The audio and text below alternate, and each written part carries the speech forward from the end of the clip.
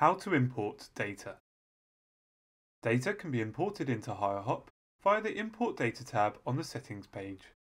From here we can import PAT, service or other test records, stock and assets for which the stock data should be imported first, followed by unique asset information if required, consumables or sales stock, and your address book companies and contacts. Template spreadsheets to import can be found on the blog page as well as the Help tab on the Import Data screen. To import, select the data type and choose a CSV file from your computer. Once chosen, open the file and map the columns to the importable fields. For test data, barcode and date are compulsory, and we can also log pass or fail, as many notes as we like, as well as a cost if applicable. Press save, saving up to 1,000 rows in one go, and the data is imported.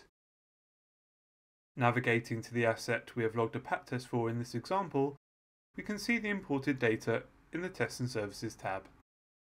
Contact a member of the HireHop team with any questions or for assistance with the data import. Subscribed users can take advantage of the free data import service so long as your data follows the template format.